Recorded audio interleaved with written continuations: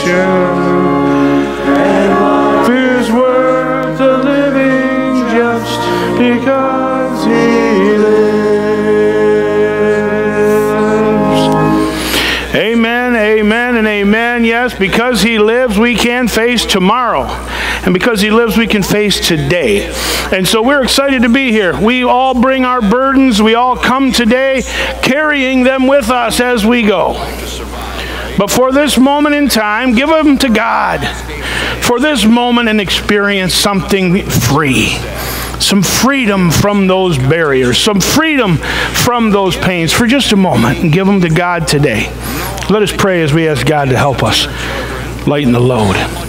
Almighty God, in this day and time of burdens and stress, we come here today and we look for freedom. Freedom from that pain, freedom from that stress. We find it in you. Lord, send your Spirit and excite us today. Help us to feel your grace. We ask this in the name of Jesus the Christ. Amen and amen.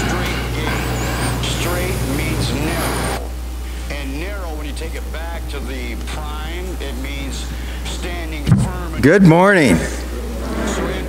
So nice to see all you guys. And I feel so bad that I can't shake hands and give hugs. I know you guys feel the same way. On to the call to worship. A lot of Christians are heading that way. Praise is due to you, O God, in Zion, and to you shall vows be performed. O you who answer prayer, to you all flesh shall come. When deeds of iniquity overwhelm us, you forgive our transgressions. Happy are those whom you choose and bring near to live in your courts. We shall be satisfied with the goodness of your house, your holy temple. By awesome deeds you answer us with deliverance, O God of our salvation. You are the hope of all the ends of the earth and of the farthest seas. And by your strength you establish the mountains. You are girded with might. You silence the roaring of the seas, the roaring of their waves, the tumult of the peoples. Those who live at earth's farthest bounds are awed by your signs. You make the gateways of the morning and the evening shout for joy. You visit the earth and water it. You greatly enrich it. The river of God is full of water.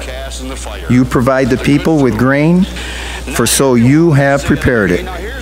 You water its furrows abundantly, settling its ridges, softening it with showers and blessings of growth. You crown the year with your bounty. Your wagon tracks overflow with richness. The pastures of the wilderness overflow. The hills gird themselves with joy. The meadows clothe themselves with flocks. The valleys deck themselves with grain. They shout and sing together for joy. Doesn't that sound like one of the songs that the choir sings? Now we know where that came from. It's one of our favorite introits. I'm kidding.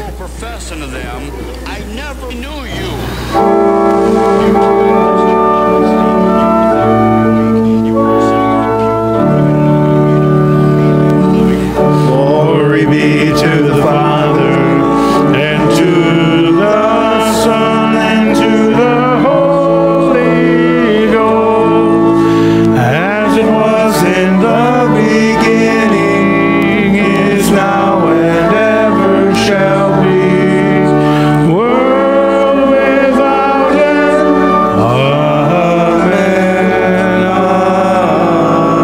Amen.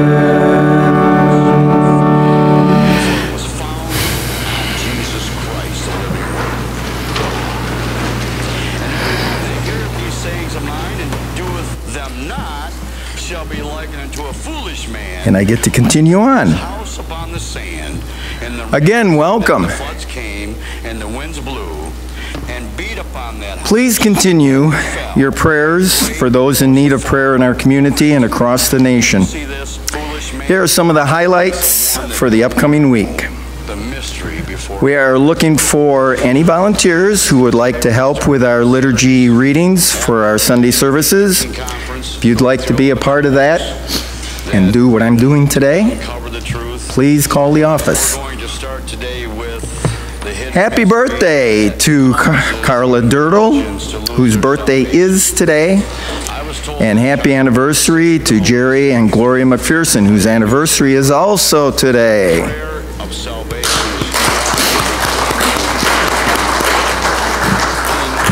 is Please make sure to Savior as the rest of your 52 years. 62. Wow, I made you younger. You got to believe in Jesus Christ, the living word. Please make sure to check your bulletin under the celebration news for more upcoming birthdays and anniversaries. We ask for your special prayers for Emily Zirkin. Emily was a youngster in the church a number of years ago, and she's having some real severe difficulties, so keep her in your prayers. And also, please continue to pray for Trudy Peterson, Bonnie Wickerham, Irene Carper, Barb Hoy, Keith King, Norma Nichols, Kayla and Tyler Bevere, and Don Heist. Salvation. When I make that statement, we'll go to hell. It's sad but true. We continue to stream and post our services to the church website, your YouTube channel, and on our Facebook page. Teaches you a pre-trib flyaway doctrine. Check those out. They have gotten much better. He's teaching you to lose Preschool packets for fall are now available. Please contact the office for more information there. There is a care package collection box in the lobby today. do not fall in love. We are collecting items as listed in your bulletin to send package to Sergeant Joe Suckawallich, Sheltering false teachers, who is deployed, false doctrines, same and we would like to show him how much we're missing him statement they will and praying for his safe return. So if you will, there is it's by the entrance door. all we hope for. And you can bring this in until July 19th. Thank you in advance for your thoughtfulness. Our church council would like to thank everyone who continues to give at this time in support of the church.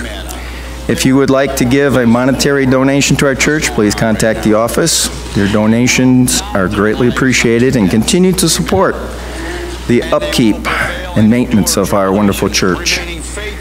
And let me tell you, I can verify we have lots of upkeep. This statement will not make me, Danny knows too. it will make me unpopular. Your church council continues to meet and work with and for your future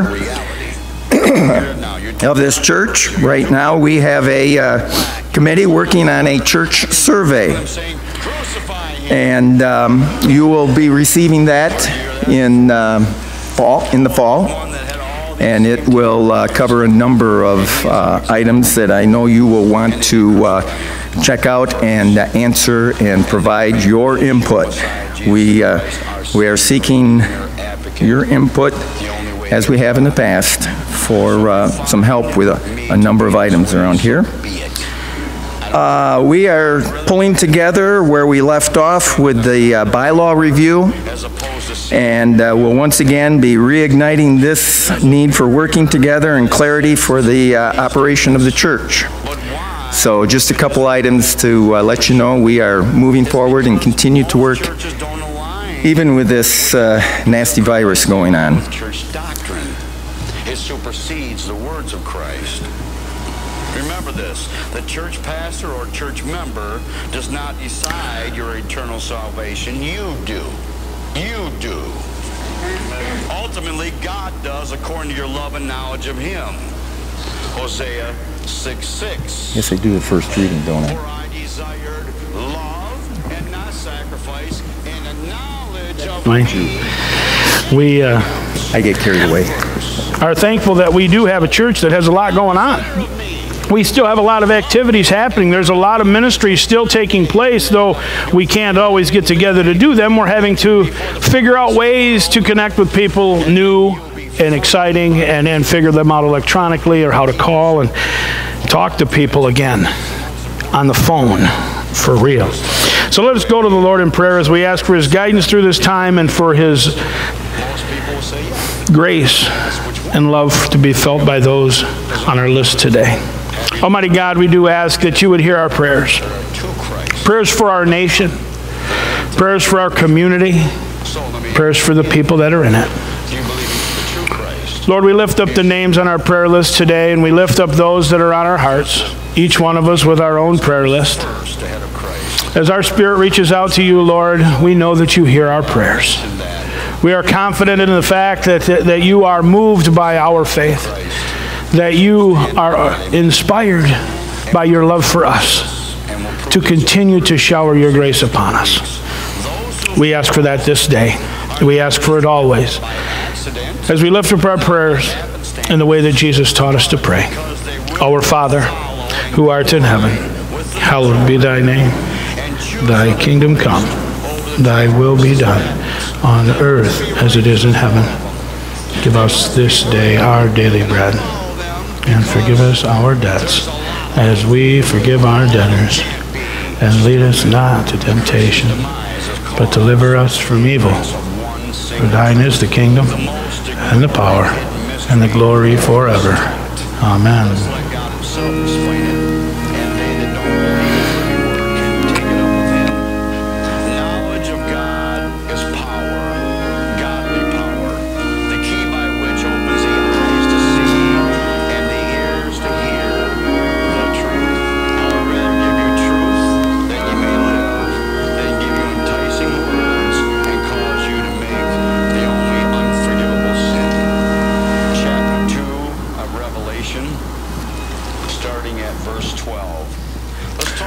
Our first reading comes from Isaiah chapter 55, verses 10 through 13. As for the rain and the snow come down from heaven, and do not return there until they have watered the earth, making it bring forth and sprout, giving seed to the sower and bread to the eater, so shall my word be that goes out from my mouth. It shall not return to me empty, but it shall accomplish that which I propose and succeed in the thing for which I sent it. For you shall go out in joy and be led back in peace. The mountains and the hills before you shall burst into song, and all the trees of the field shall clap their hands. Instead of the thorn shall come up the cypress, instead of the brier shall come up the myrtle. And it shall be to the Lord for a memorial, for an everlasting sign that shall not be cut off. Which thing I hate. Repent, or else I will come unto thee quickly, and will fight against them with the sword of my mouth. That's the word of God. He ends it here. He that hath an ear, and the remnant chosen, elect, and called do. He that hath an ear, let him hear what the Spirit saith unto the churches. To him that overcometh will I give to him the hidden manna. That's what we're searching for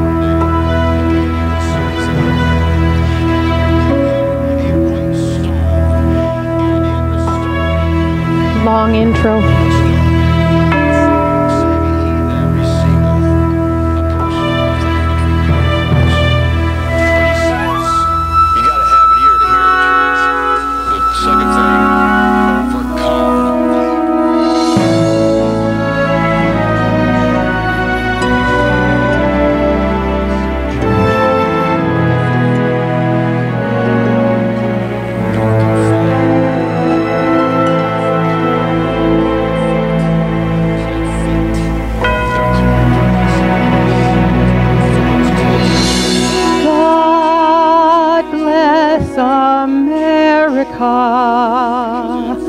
Land that I love, stand beside her and guide her through the night with the light from above, from the mountains to the prairie, to the oceans white with foam,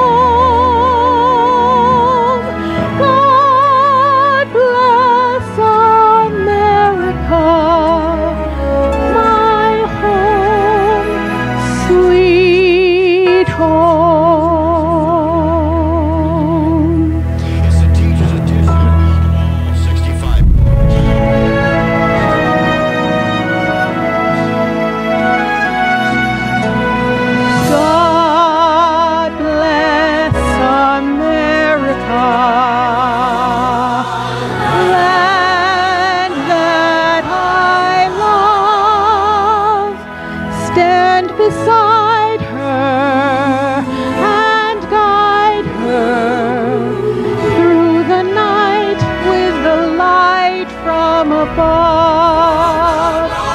From the mountain to the prairie to the ocean white with foam. God bless America, my home, sweet home. God bless America, my home, sweet home,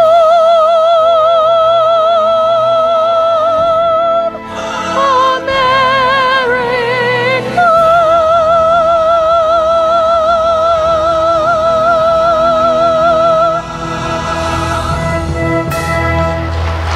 1830. Since then, the doctrine of Christ.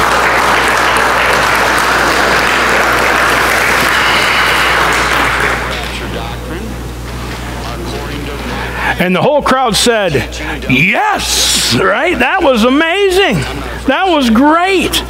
Amen, amen, amen. Thank you for that. You will see in a minute that Deb and I did not plan this, but how fitting that song will be here in just a second. Let's listen to the Word of God found in Romans chapter 8, starting at verse 1 and going to verse 11. The life is in the Spirit. There is therefore no condemnation for those who are in Christ. For the law of the Spirit of life in Christ has set you free from the law of sin and the law of death. For God has done what the law, weakened by the flesh, could not do. By sending his own Son in the likeness of sinful flesh, and to deal with sin, he condemned sin in the flesh, so that the just requirement of the law might be fulfilled in us, who walk not according to the flesh, but according to the Spirit. But those who live according to the flesh set their mind on things of the flesh. But those who live according to the Spirit set their minds on things of the Spirit. To set the mind on the flesh is death, but to set the mind on the Spirit is life and peace. For this reason, the mind is set on the flesh is hostile to God. It does not submit to God's law. Indeed, it cannot. For those who are not in the flesh cannot, or are in the flesh cannot please God. But you are not in the flesh. You are in the Spirit. Since the Spirit of God dwells in you, anyone who does not have the Spirit of Christ does not belong to him. But if Christ is in you, though the body is dead because of sin, the Spirit is life because of righteousness. If the Spirit of him who raised Jesus from the dead dwells in you, he who raised Christ from the dead will give life to your mortal bodies, although his Spirit has dwelled in you. The Word of God for the people of God. Thanks be to God.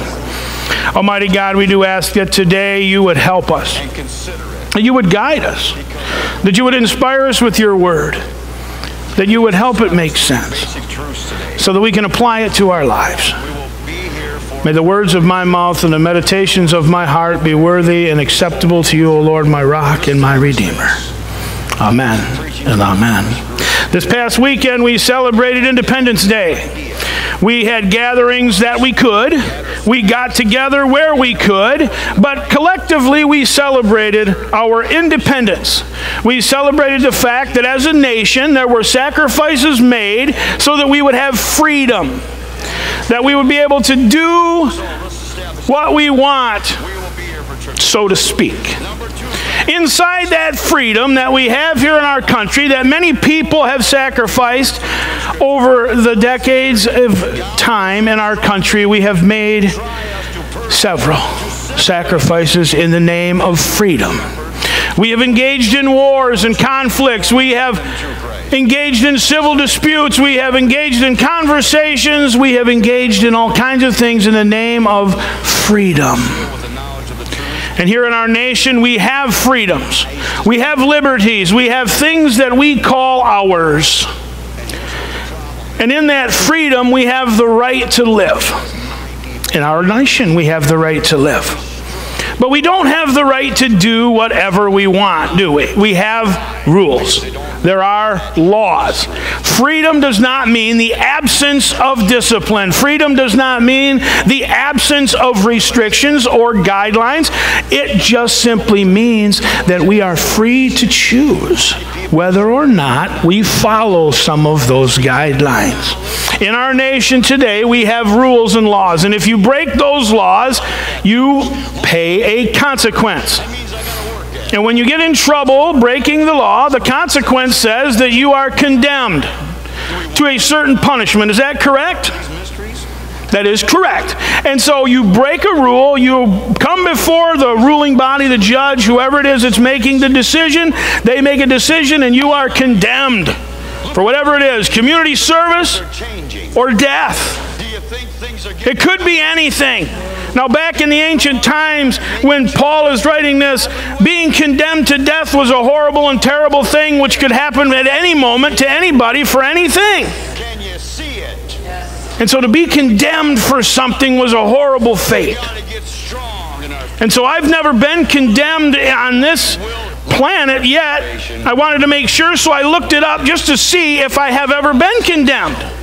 God said so. Has anybody ever expressed complete disapproval or something typically happening in public or to be publicly criticized? Maybe I have been condemned.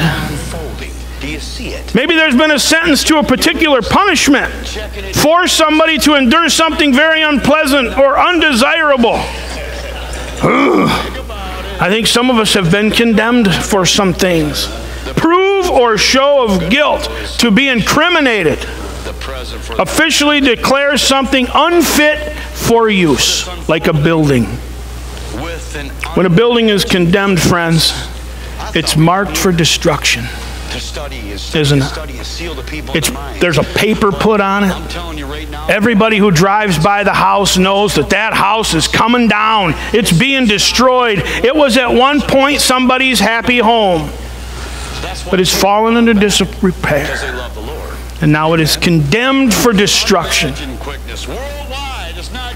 And Paul tells us that we have the freedom to choose through Christ whether we want to be condemned. Not by the judge on this earth, not by the law of this earth, but by the law of heaven. Freedom says that we have the right to act, speak, or think as one wants without hindrance or restraint. We have the privilege to do that. Freedom tells us that we are absent of being subjected to foreign domination or tyrannical rule, and nobody likes that.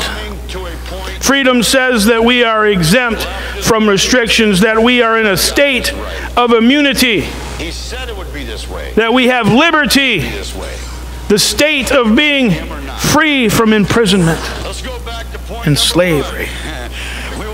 And the last thing that we have is freedom is the power of self-determination attributed to the will, the quality of being independent. And oh, do we Americans love our independence, don't we?